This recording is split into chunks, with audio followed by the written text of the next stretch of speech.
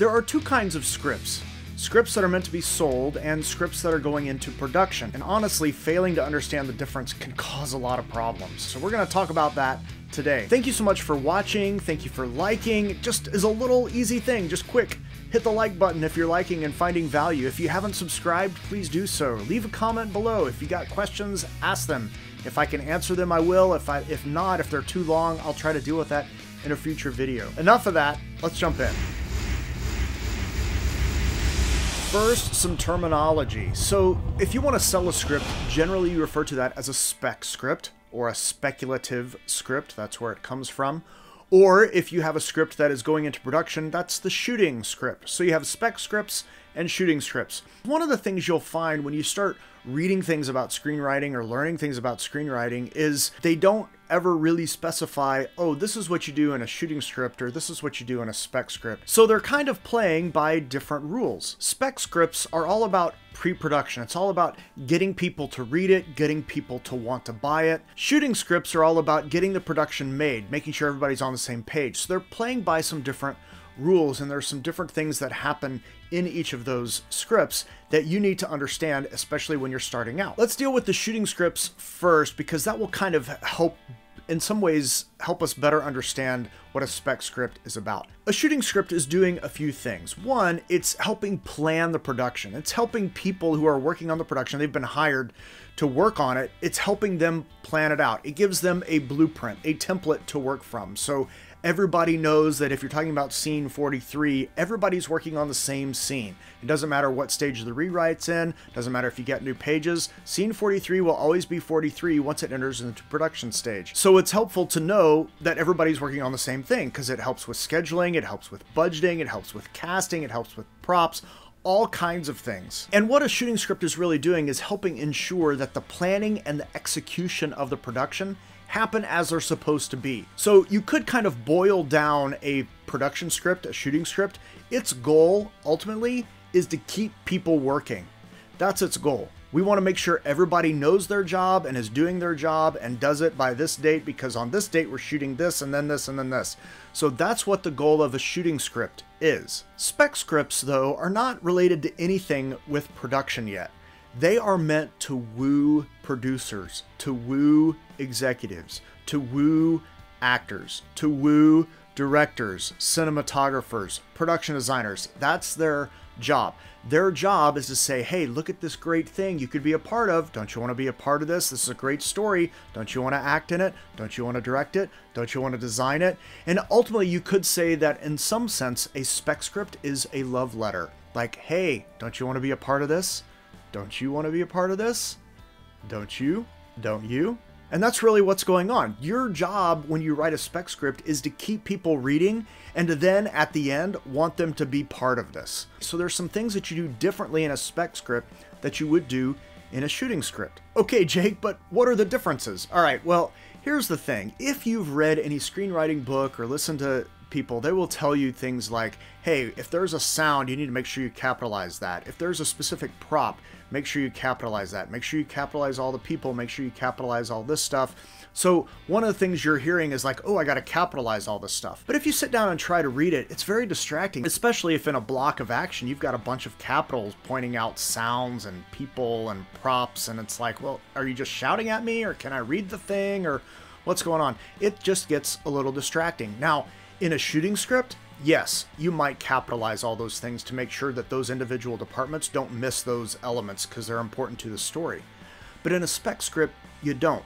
You want to keep people reading. You want to limit the distractions. So there are some things you capitalize. You still capitalize the slug lines, right? You're supposed to do that. You still capitalize transitions if you include them. I'm going to talk about that in a second.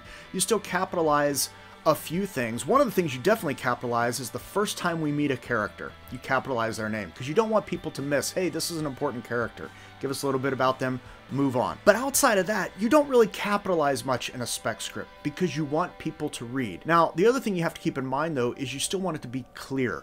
So if it's not clear and you're like, I don't know, should I capitalize this or not? Then capitalize it. Always err on the side of clarity.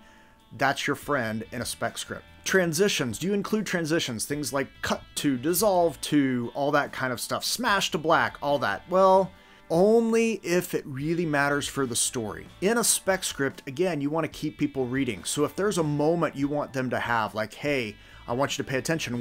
We're going from this location to the other. It's not going to be very clear. So I'm going to put a cut to in just so you notice we're going to a different location. Or I want to give you a breather for a minute. We're going to dissolve to black here, and then we're going to fade back in. Maybe I put something like that in there. Me personally, I try to avoid putting all those in unless it's just a very critical story element transition of getting from one place to the next. Dialogue. Dialogue's another thing. In a spec script, you want it to be the ideal dialogue. Okay, the things that you want to hear, the things that just sound right, the things that read right, just all of those things. You want it to be great and perfect.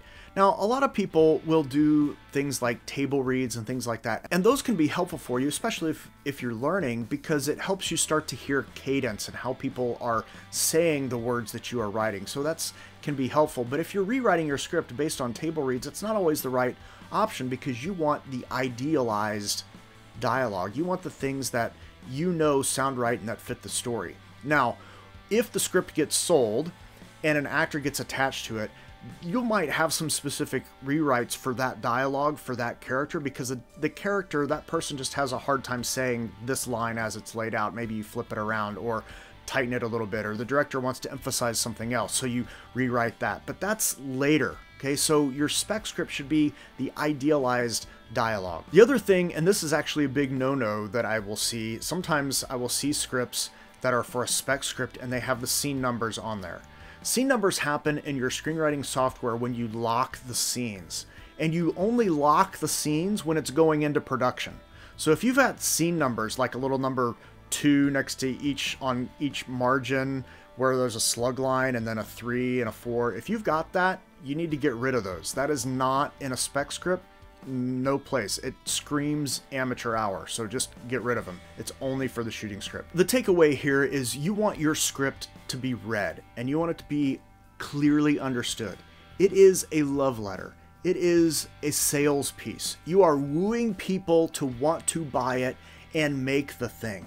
So you have to focus on that. So don't worry about transitions and directing the camera and all that stuff. Ignore all that. Don't worry about capitalizing all the props and all the sounds and all that. Ignore all that. If there's something that's critical to your story, yeah, draw some emphasis to it in as best way you can to make the read easy. White space. Let people read, read, read, read. That's all you want. You want them to get to the end and be like, I love this, let's go make it. And if you can do that, you're writing a good spec script. A quick note, one of the things you will find if you start reading a lot of scripts you're going to find online are shooting scripts. So you have to pay attention to, is this a spec script, the one that's sold, or is this the one that they actually took and made to get shot? One clear way to tell is if there's scene numbers. If there's scene numbers, it's the shooting script. It is not the spec script. So if you see that, you should automatically know that's a shooting script. Okay, last thing to keep in mind, Hollywood is a business, and you have to kind of play by the rules in some ways to make it in the business. So your spec script should be a sales piece. It's a marketing piece. It is something to woo people and to attract them. And if you can do that, you'll get a chance to write that shooting script.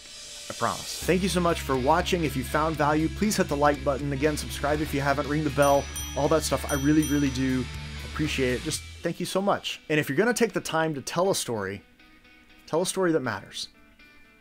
See you later.